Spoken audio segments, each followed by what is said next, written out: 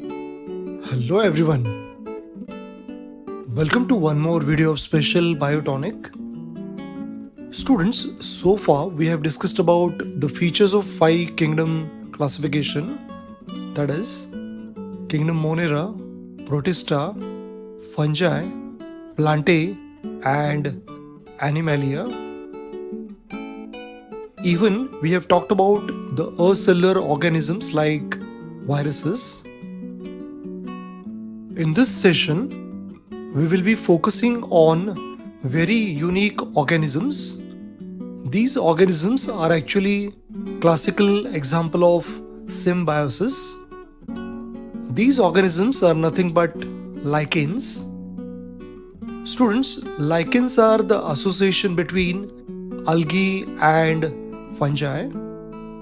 Here, the algal component is called phycobiont, whereas the fungal component is called mycobiont. Here, phycos means algae and mycos means fungi.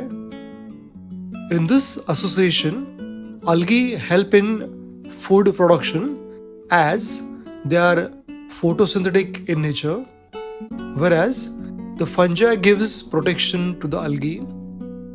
So this is a plus association. What it means is that these two organisms are living together for benefit of each other. This association is called symbiosis. Students, these lichens are divided into 5 groups based on their habitat. Saxicoles grows on rocks and its example is Xanthoria, Pornea. Examples like Hymenalia are found in fresh water. Corticoles are the lichens which are found on the tree branches. Parmelia and Usnea, these are the examples of it. Caloplaca is found in marine environment, that is in seawater. The lichens which grow on the soil, like examples are Cladonia, they are called terricoles. Students, based on the type of thallus, these lichens are divided into the various types such as crustose, leprose, foliose and fruticose.